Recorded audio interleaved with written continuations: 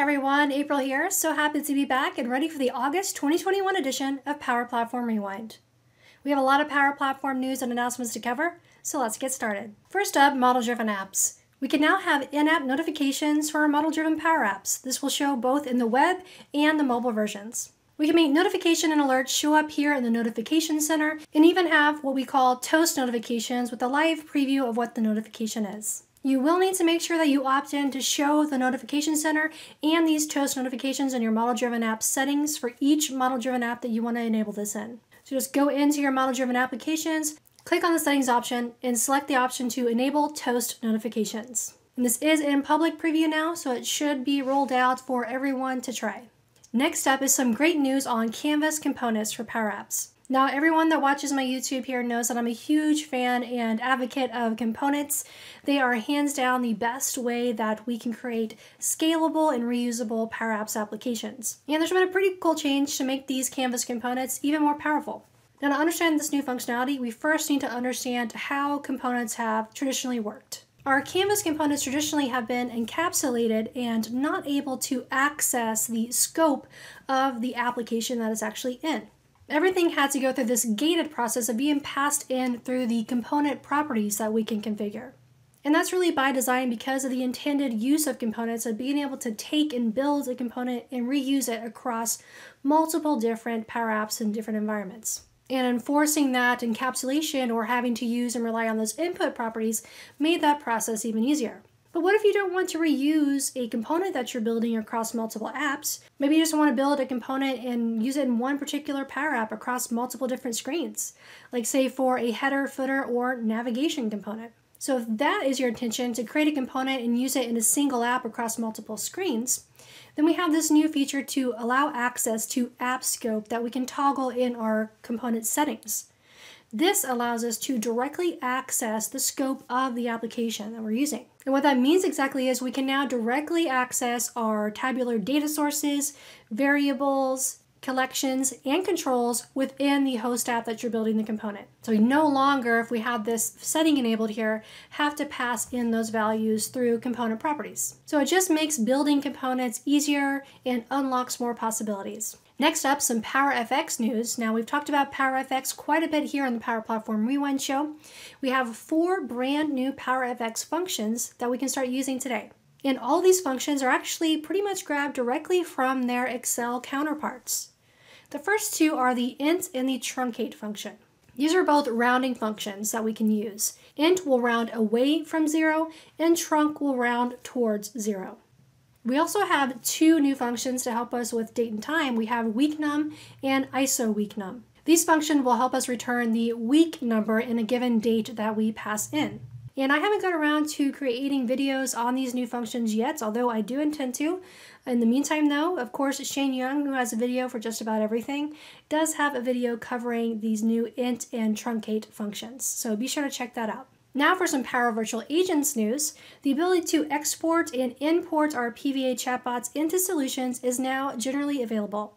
This has been in public preview for a while, but it's very exciting that now we can use this officially in our production level applications to bring our PVA chatbots into our solutions. In addition to the announcement that this is now generally available, they released a few improvements and performance updates for this. One being that your bot's components, like your topics and all of that, will now be auto-added to your solution. And same goes for your skills environment variables. So no more of that manual process to get those added. It's a more seamless experience. Speaking of Power Virtual Agents, we now have Regex support for our Power Virtual Agent entities.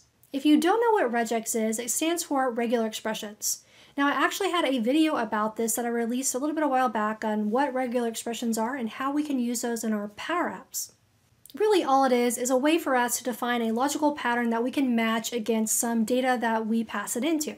Now this is going to be very powerful and give us a lot of possibility within our Power Virtual Agent chatbots because we can do things with regular expressions like validate that the email address or the phone number or the social security number, credit card, whatever it might be that the user passes into the bot is in fact a valid email or phone number of all of that using regular expressions. Now let's talk about one of my other favorite topics, custom connectors. So the exciting news on the custom connector front is we can now add C# code directly in the custom connector wizard.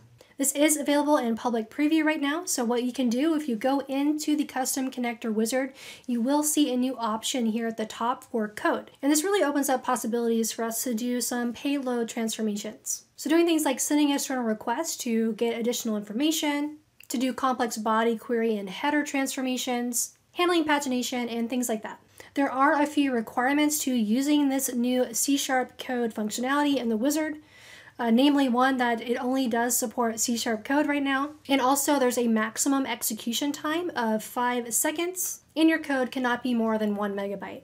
Power Automate Desktop had some new updates for August. The ones that really caught my eye were with Excel. Some of the new Excel actions available to us in Power Automate Desktop is the ability to get your active cells in your Excel worksheets, get column names, delete from Excel, and find and replace. Back to model-driven applications, we have some more integration available to us with Azure Application Insights. There's a new data export option which will help us be able to directly interact with our service telemetry data. So we can do things like monitoring user activity, diagnosing performance issues, and troubleshooting errors, all using Azure App Insights. And we can do all of this through the Power Platform Admin Center.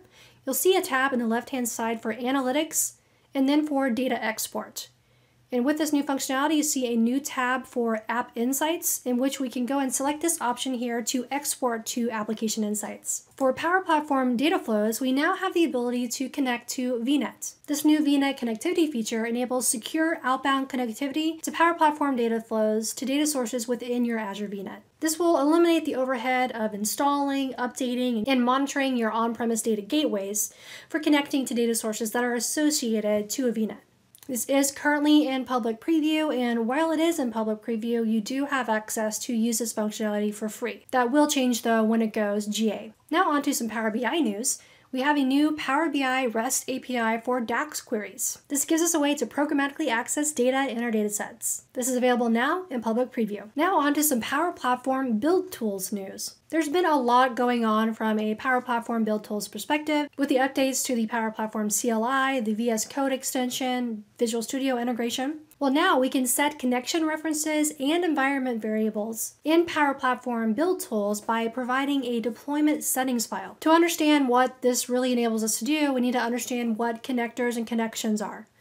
A connector is how the Power Platform applications like Power Apps, Power Automate connect to an underlying data service. Connection is what actually stores the authentication and the credentials of how it's going to connect. So a connection reference takes that information, binds together that connector and its connection details with a given app that needs to be able to move between different environments. So to take advantage of this, you'll see a new action in the PAC CLI for create settings. There were a lot of new Power Automate connectors added. So we had 13 new partner connectors added to Power Automate. These range from HR applications like HR Cloud to e-sign applications like Ascently eSign. We also had some exciting new updates to the Independent Publisher Connector program and some great connectors that I can't wait to get my hands on. We have 3 new HubSpot connectors, Airtable, Etsy, and Yelp. I can think of a ton of use cases for these connectors.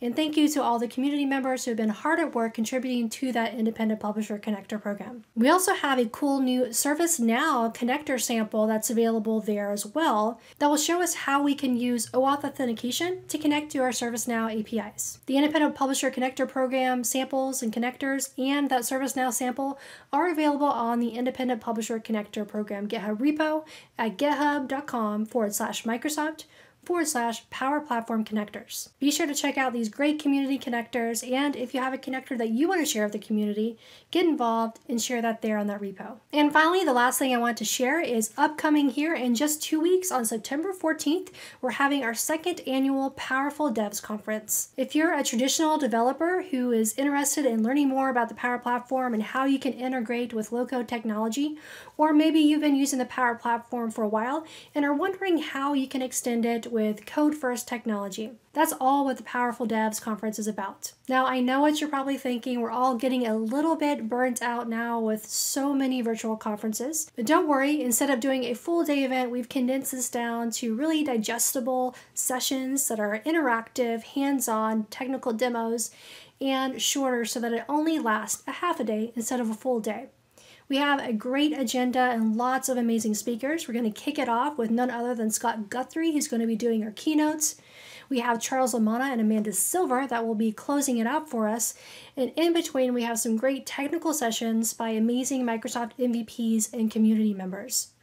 That code and custom connectors functionality that I was just talking about earlier in the news here, well, Geetha Sivasalam, one of our Microsoft MVPs, is actually going to be showcasing that, how it works, at the Powerful Devs Conference. So make sure you check that out. It's absolutely free on September 14th. You can go to aka.ms/PowerfulDevsConf21 to see more information and register.